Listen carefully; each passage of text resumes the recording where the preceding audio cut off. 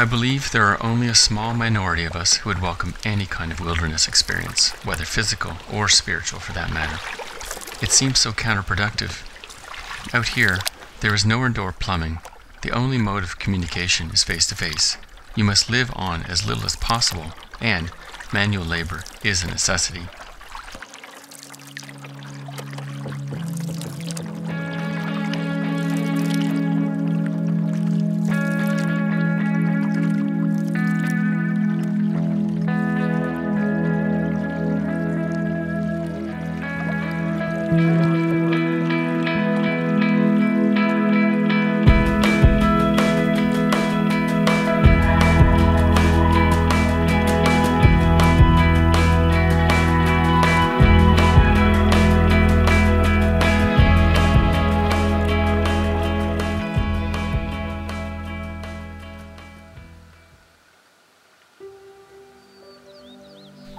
I'm not sure which part of the day I prefer when camping in the wild, dawn or dusk. At dawn's first light, a vision starts to form, composed of the possibilities for a day of adventure. The vision continues to unfold as the morning rituals are executed, checking the sky for signs of bad weather, surveying the site for signs of nocturnal intruders, and, most importantly, getting breakfast ready.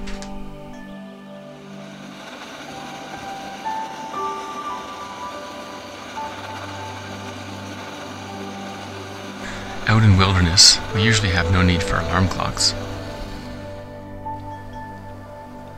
Some crawl from the tent early, eager to enjoy the embrace of the rising sun. Others wake up when the sun becomes too bright to continue sleeping, or when the hiss of the stove and the smell of coffee brewing proves too irresistible to remain. From the warmth and comfort of the tent, listening to the sound of the stove is enough to rouse even the sleepiest of campers.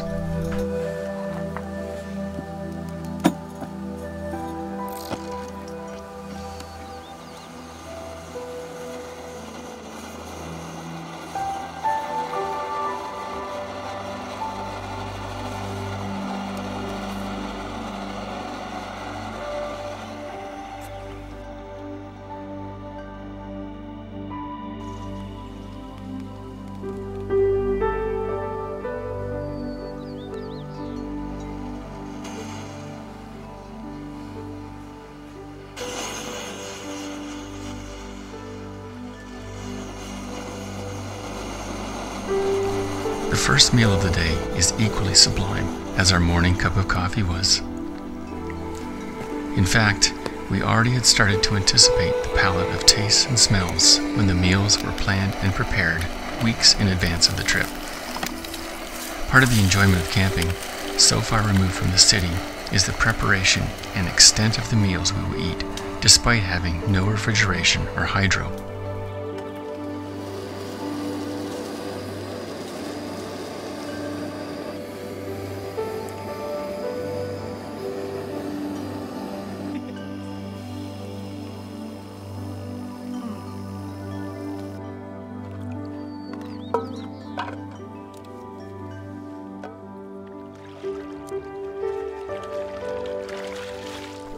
I don't subscribe to the simple life or to any camping movement, but the question begs to be asked, what is real camping anyway? Is it real camping if you sleep under the stars, beside a fire, or under a shelter that you made yourself? Is it only real camping if you get up in the morning and swim no matter how cold the water is? Is it real camping if you canoe to your site, or can you drive up to the campsite?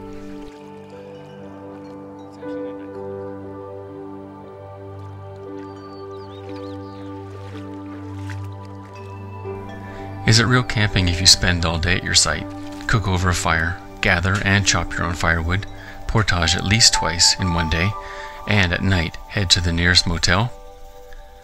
That's not camping, that's a day trip.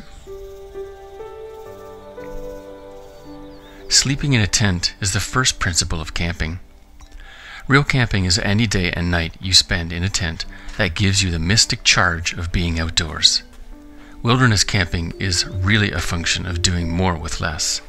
The fewer familiar domestic trappings you have, the more you are opened to new possibilities for adventure and growth.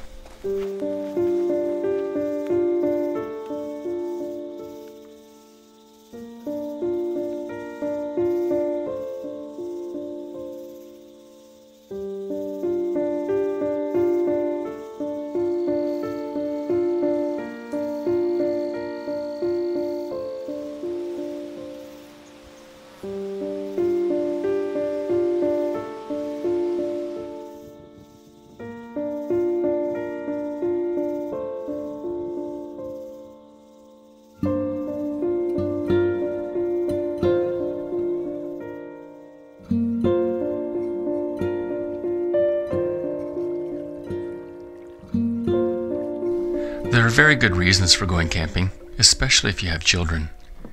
Camping and parenting are two activities that, from the outside, appear to be a perverse and willful abandonment of an easy life. Both are messy and demanding adventures. When camping, you can't control the weather, know exactly what site you'll be on, or anticipate the wildlife you'll encounter.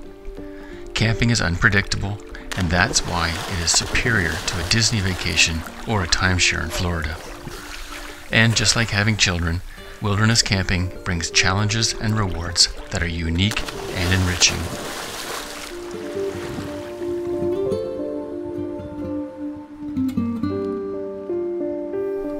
The camp kitchen is another fundamental part of the campsite. Camp cooking is more of a gentle adventure compared with the strenuous demands of paddling and portaging. All the camping handbooks of the last 100 years note how life outdoors increases the appetite. With the absence of grocery stores nearby, our appreciation for food is instantly more acute. Those who are modest or indifferent about their food at home become more animated and opinionated around the camp kitchen. Even the most fastidious eater gains a new appreciation for the qualities and attributes of the food that is served while camping.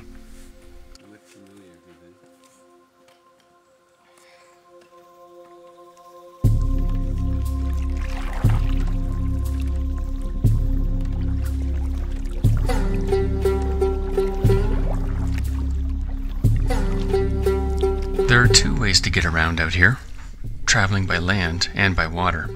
I prefer traveling by water. When choosing the waterway, inevitably your lake will end and the portage trail becomes your reality, forcing you to travel by land until the next glorious sight of water. The lakes and rivers are the motorways of the wilderness. They also provide an abundance of drinking water and countless activities for the camper to enjoy.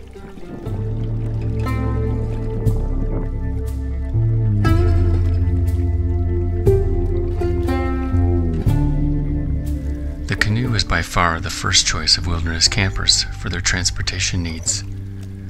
This vessel is perfect, light enough to carry, strong enough to support the weight of its passengers and all their gear, and quiet enough as to not interrupt the tranquility of the landscape.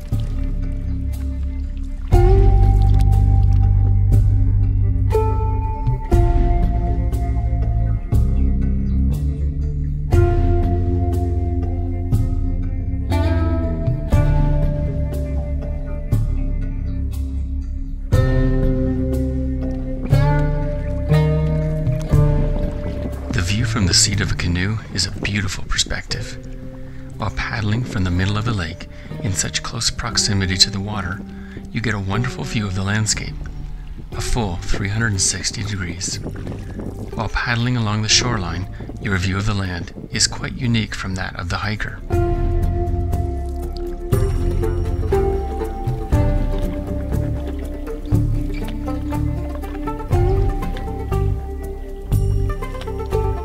Reaching the end of the lake is a bittersweet moment, the beginning of an arduous task with the far-off hope of a new lake, new scenery, and new adventures.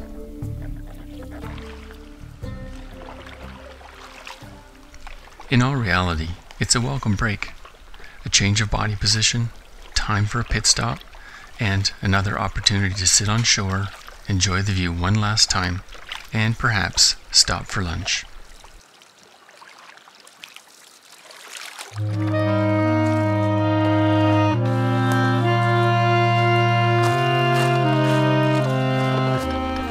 Mason is famous for saying that anyone who says that portaging is fun has either got to be a liar or crazy. While it's not my favorite part of the trip, there is something to be said for carrying your world upon your back. At times, the weight and distance takes its toll, and in the moment, portaging the next kilometer or so uphill seems like the hardest thing to do. At these moments, I force myself to think about how the portage is really an expression of the simplicity of life on the trail. All your worldly possessions are on your back. Life becomes very focused. So the portage, while being a lot of really hard work, helps to clarify the simplicity that is to be found in reducing your stuff to just the essentials.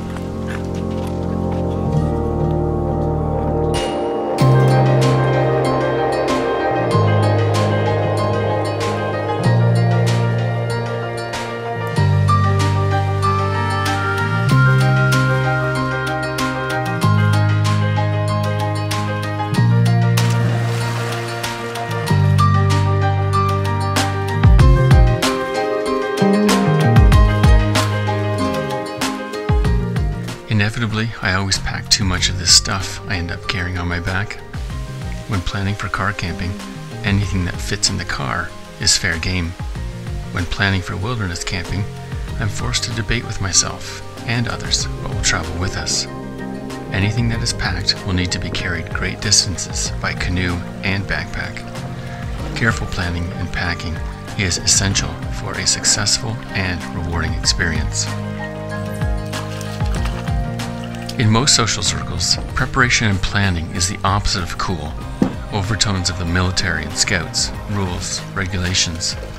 Making it up as you go along, youthful spontaneity, these are the values of city life. Nature demands preparation. The city hates it. The city rewards improvisation and mocks preparedness. Plans are made and dropped. If you are bored, hail a cab and move on. Out here, you just can't get a ride when you find yourself in a downpour, exhausted halfway through a portage, or find yourself in unexpected shallow water.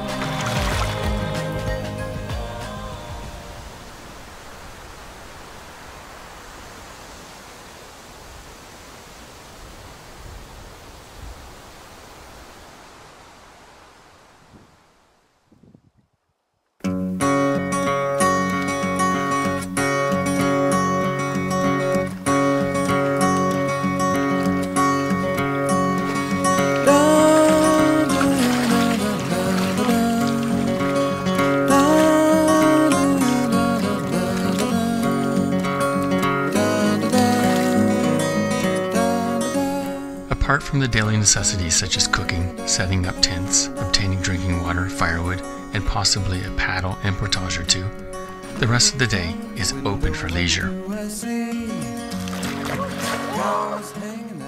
Let's throw away the timetable and eat when we're hungry, not when we ought to.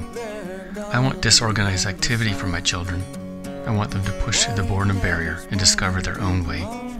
Being outdoors gives the children the space to explore. No matter how hard they try, they can't break nature, and although it contains dangers, as parents we have to let go a bit more than we are comfortable with and watch from a greater distance.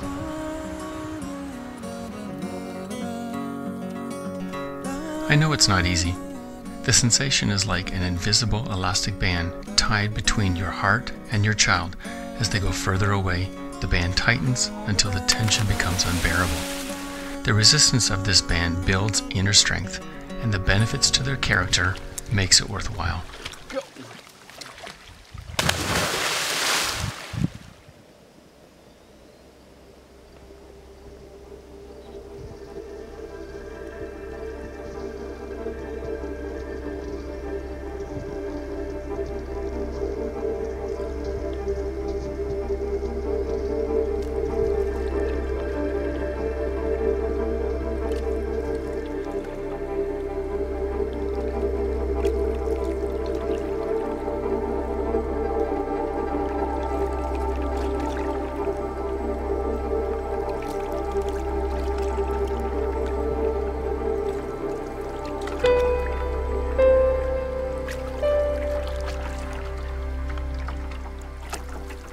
time just before dusk is usually spent enjoying supper, collecting firewood, maybe a paddle on the still evening lake, and lighting the campfire.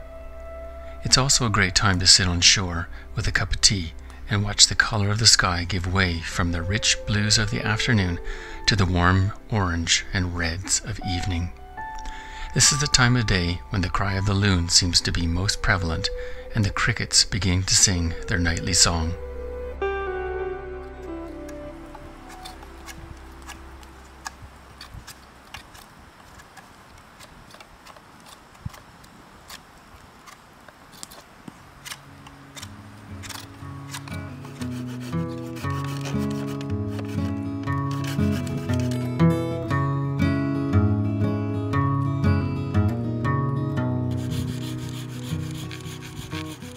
It seems that at home, cooking supper, washing dishes, fetching firewood are all chores that few of us desire to do.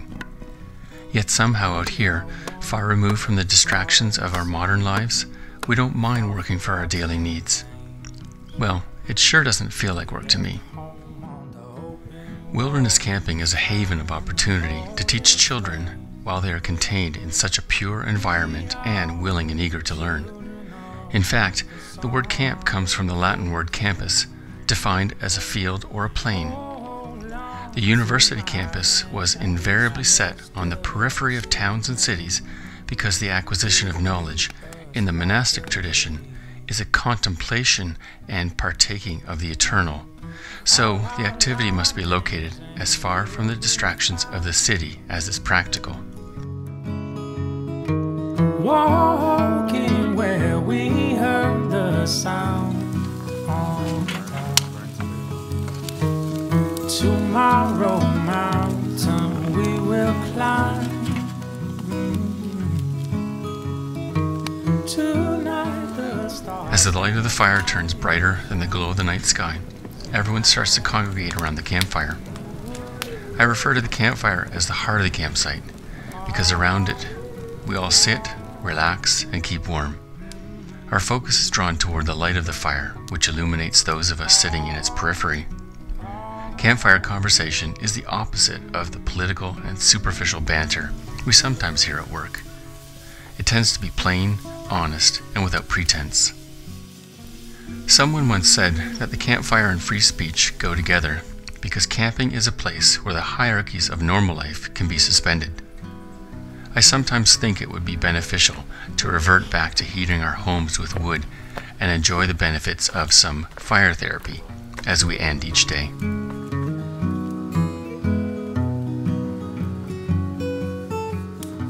For some of us, being out here is a way to restore our souls. For others, it is a means to shake up the very core of our being. In the quiet and stillness of wilderness, there is a voice that calls to us, a veil lifted from our mind's eyes. I am in desperate need of a shower, yet I have never felt so clean. I am at peace here. I am home, because I see and hear my Maker, the Creator of both heaven and earth, and the beauty of this wilderness that surrounds me.